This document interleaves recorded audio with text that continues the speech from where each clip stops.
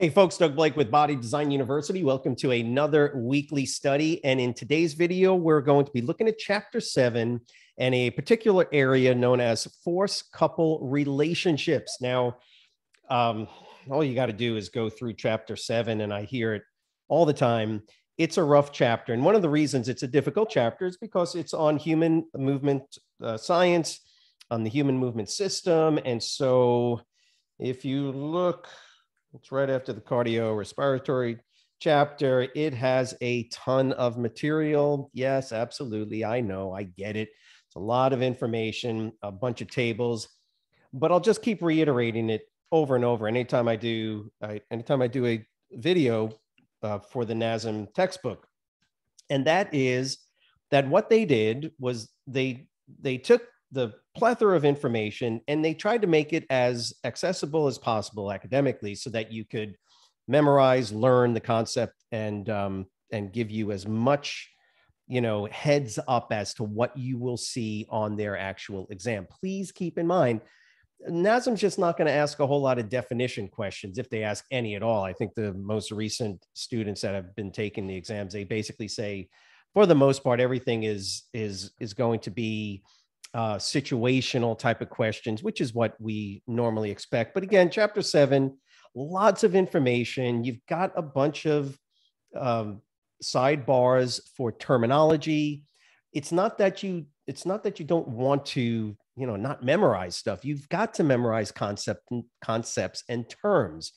That's what helps you then to actually utilize you can utilize that information to navigate through the more difficult concepts. And that's where the subject we're going to talk about today, force couple relationships, comes in. So remember, most of this material builds off of previous material. You have to understand what a concentric contraction is. How many of y'all know what a concentric contraction is? Do you know what an eccentric contraction is? This is where memorizing, reading, right? There's your note paper, read, write, and recite. You got to know some of the terms down pat so that now when you get to an actual concept known as force couple relationships, it'll actually make more sense. And when students are asking, can you explain this, or can you help me understand, or what's the difference? In the case of this particular weekly session was seeing a student ask, is this the same as this? Is force couple relationships the same as synergists acting over a joint?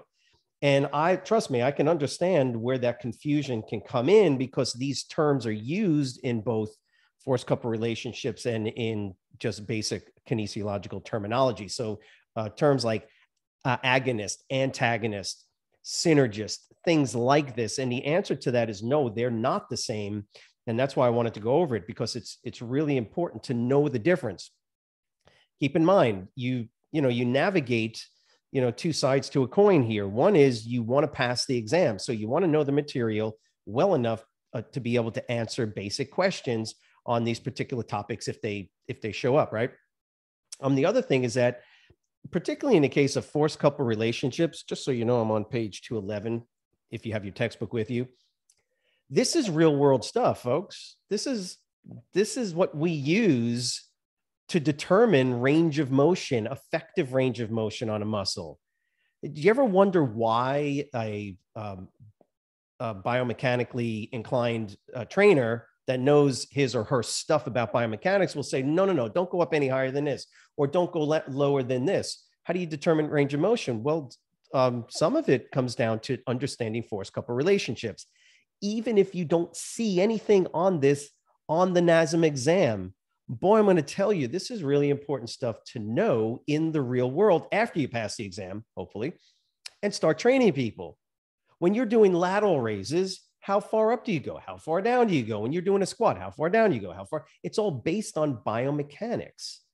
Okay. If you understand that, you can start to realize people are not training correctly. Their exercises, they're going way too far out of effective range of motion. They're not doing effective ranges of motion.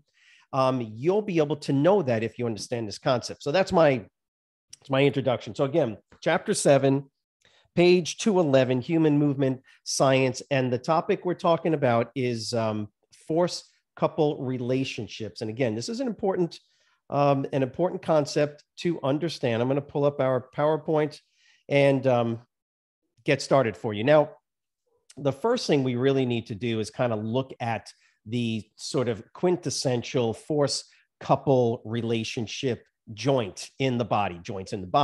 And that's going to be the shoulder and the scapular complex, or the scapulohumeral complex. And yeah, look, I snagged this from a video that you can find on the internet. I just wanted to show you very simply because it has a really good representation of force coupling.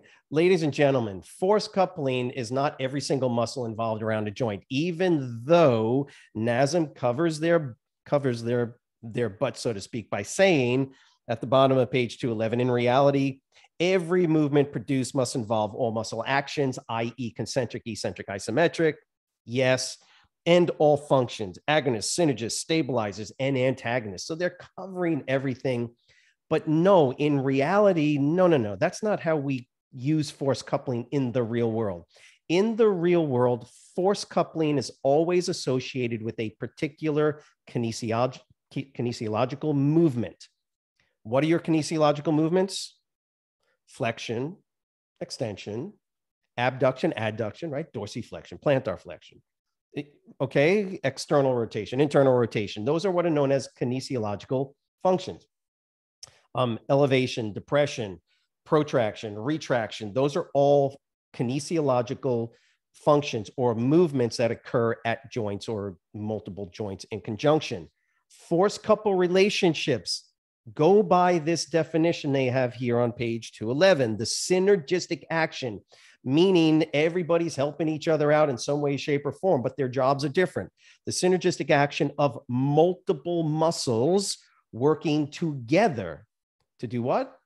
To produce movement around a joint. And when you say movement around a joint, you're talking about kinesiological functions, okay? So when I perform shoulder abduction or shoulder adduction, okay, what am I doing?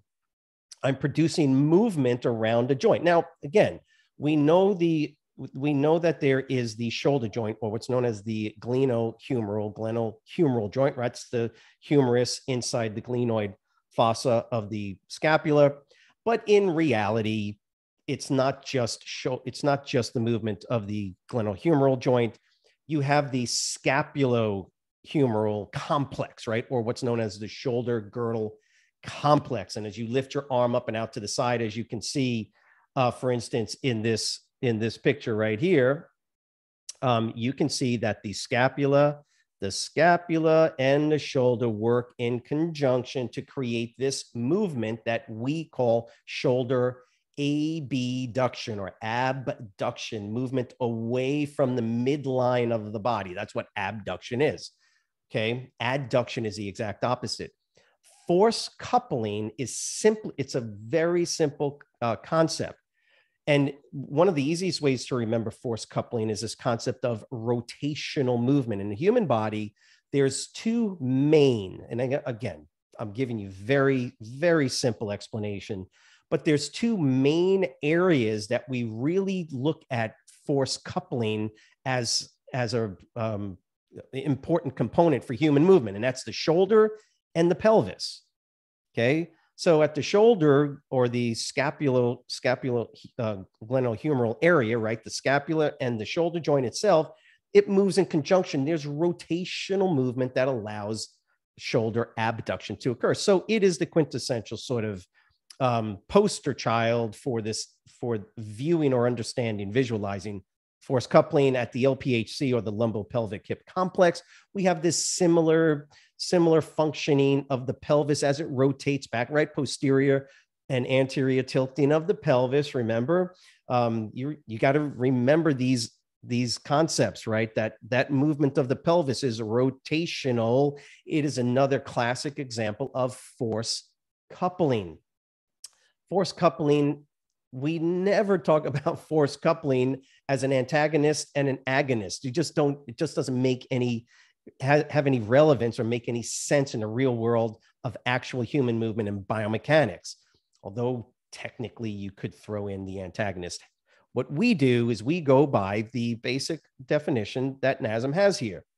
So it's a bunch of muscles that are all allowing for a basic function to occur.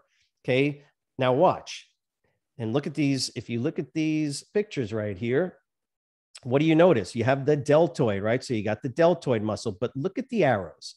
And so these arrows are helping you to understand what force coupling is all about. And you'll notice that all those arrows all point in different directions. Okay, this arrow is pointing up, that arrow is pointing this way, and these arrows define, now listen, the arrows define the way a muscle or the line of pull of specific muscles are occurring. Okay, so when a muscle shortens, it creates what's known as a line of pull. Now, the deltoid, just as a for instance, the deltoid, when it shortens, it moves the humerus or the upper arm bone, and you can see it right here. It has a line of pull that's going to draw the arm outward. But now, wait a minute. You got a lot of other muscles that are helping to assist in this movement. So, for instance, the trapezius muscle right here, you can see the trapezius, also is going to contract to do what? It's going to have a line of pull, and you see this arrow right here, right? You can see me drawing this arrow. It's kind of circling this arrow. Stay with me. Its line of pull is going to draw, it's going to draw the head of the humerus into the glenoid. It's going to actually stabilize. Now, I will say technically you can actually include the middle trapezius, which is what NASM is going to tell you, but the entire trapezius for the most part is going to contract. But notice also you have the lower, and you see this arrow that I'm pointing to right here? See this guy? This is technically the lower trapezius. You could also include the rhomboids if you wanted to, acting as stabilizers. But you'll notice the line of pull is downward. And that downward pull is assisting. Now watch, see how I've got one side doing this and one side going up this way. This rotational movement is because you have multiple muscles pulling in different directions. This arrow right here, which represents sort of the upper trapezius, moves, and let me go ahead and show it to you this way. Because it moves in that direction, the serratus anterior muscle, which is this guy right here, actually has a line of pull that's directly opposite. It's actually pulling this way. So it complements the pull of the trapezius, actually complements the pull of the deltoid as well. But because it's attached to the bottom of the scapula, it assists with this rotational movement. So because it attaches at the bottom, this guy attaches at the top, it helps to rotate. It's a coupling. It's a force couple, which means that they are helping each other to produce a single rotational movement in this case. Hope that makes sense. Now, you also have this lower part of the trapezius and middle part of the trapezius that is literally pulling down this way, but yet the deltoid is pulling up this way. So you can see on opposite sides, they do this. They pull, one pulls upward, and on the opposite side of the scapula in this case, that insertion and line of pull then of the trapezius, middle to lower trapezius, actually pulls down and assists with this upward movement. They don't fight against each other.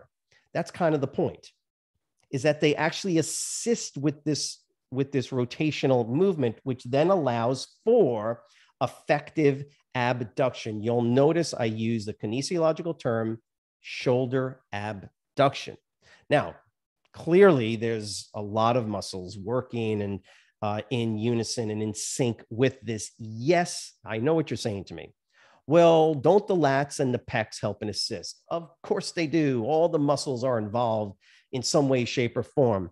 You have muscles inside the shoulder girdle, the infraspinatus. At this point, the infraspinatus, the subscapularis, the supraspinatus, all of those rotator muscles, for instance, are acting synergistically to stabilize the glenohumeral joint itself against the scapula, just as a for instance. Yes, the pectoralis minor is also assisting and pulling like the serratus anterior, but you get the idea. I mean, we could now say that pretty much every muscle at the joint is working. The point is that when we talk about force coupling in any joint of the body, we got to be careful that we don't start pulling in all the muscles that are involved in. Just look at those that are the major players as stabilizers and actual prime movers and synergistic movers that go along with it. So now you've got to cut. Now I'm going to go back to the student that asked, because he looked at one of the charts that was talking about synergists. And what I wanted to make sure you understand is that when we talk about force coupling, it's very targeted and very specific to a kinesiological movement. Whereas when we talk about synergistic muscles working, we're talking about an actual movement pattern or an actual exercise. So in order to do squats, there are multiple muscles that assist with the movement. We're not talking specifically about the knee flexion and knee extension. Okay, now we would move into force coupling if you wanted to talk about exactly what's going on at the knee. What would be the force couple at the knee? But that's not what the student was asking, just as a for instance. Is synergistic muscle activity the same as force coupling? And the answer is no. In force coupling, we have synergistic application of muscle force to create an actual movement or kinesiological function. Hope that makes sense. Whereas when we're talking about an actual, just a plain old exercise like dumbbell curls or squats, normally it's a compound type of movement. We have lots of muscles helping each other do the actual exercise. If you wanted to take it to the next level, however, and say, well, during a squat, what are the force couples that are occurring during the squat? Well, now I got to dig deeper down and I got to say, well, which joint are you talking about? Because the squat involves the ankle, the knee, right? The LPHC. Well, if you want to talk about the squat and now break it down from a force coupling perspective, now I can say, well, okay, at the lumbopelvic hip complex, we have a force couple going like this and muscles that are assisting and helping with the movement of the pelvis this way and stabilizing this way.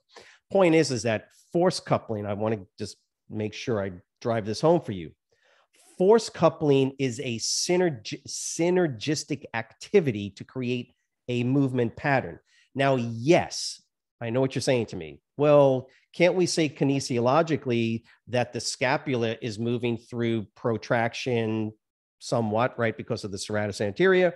And aren't we also getting external, internal rotation and the answer is yes.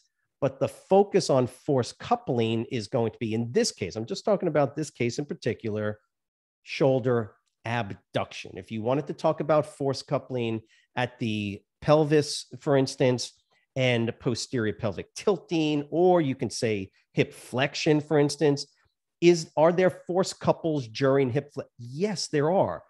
But now you're getting much more specific.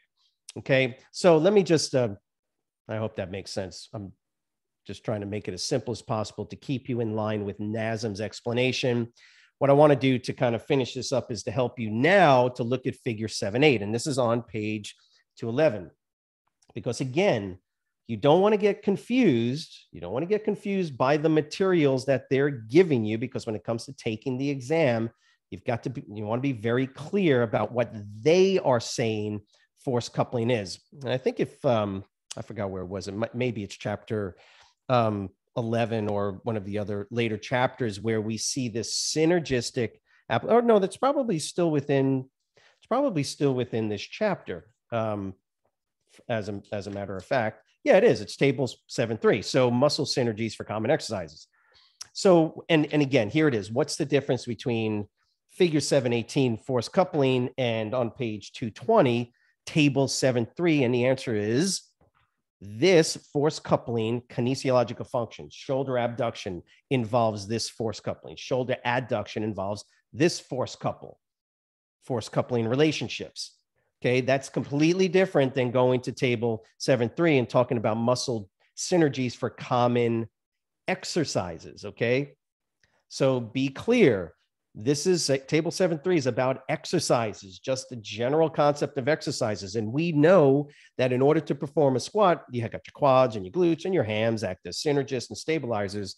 That's not force coupling. That's not force coupling.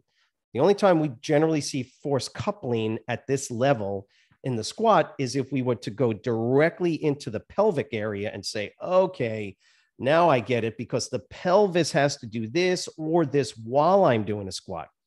But force coupling itself is very specific, very targeted. And so when we look at figure 718, just as a for instance, here again, you see the, I hope you guys can see the arrows that we're talking about. So you got the arrows here. If you remember, let me go ahead and get our pen up. Remember, you got the arrows, you got all these guys, arrows all over here, right? Well, it's the same thing here. If you can see that we do have those arrows the same way. Now, again, NASM says middle trapezius as a stabilizer. Yes, lower trapezius actually pulls to counter the serratus anterior pull, as well as the actual pull of the deltoid muscle itself. And that's why this is a good picture.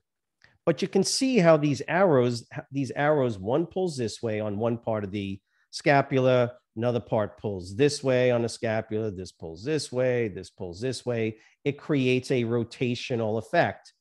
Okay, it's synergistic, meaning that they're all working together to create this, this one kinesiological movement known as shoulder abduction. And that's all you really want to know when it comes to force coupling relationships. I hope that wasn't confusing. You know, again, if you have comments on what we just went over, if you need to gain more clarity, and I can explain it a little bit more for you, what I want to make sure you get from this particular video is that force coupling is not the same as muscle synergies in this particular part of the textbook in chapter 7. You do want to know, obviously, table 7.3, but for the most part, I think you would just sort of know this just out of common knowledge, the muscles involved with the squat. If not, then you got to memorize it. Force coupling, it's a totally different animal, because now we're talking about how different forces work together, or muscular pulling forces work together to create synergistically this rotational movement.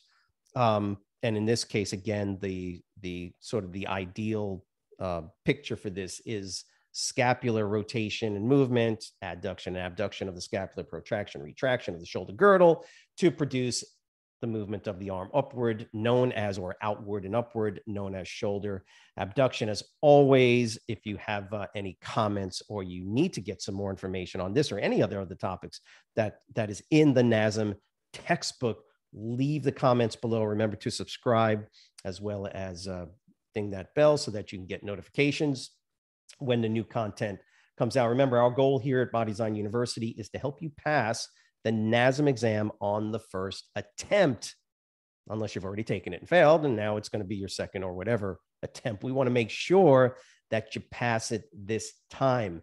Okay, so again, I'm hoping that this was helpful, not just in this particular area, but keep in mind, anytime you're kind of studying some of these areas, make sure you use the sort of the general study tactics that we talk about as well. Read, write, and recite. And anytime you get frustrated or you're having struggles with the material, just reach out to us. Let us know. Be more than happy to respond back and help as best we can. Have a great weekend, and we'll see you next week. Thanks.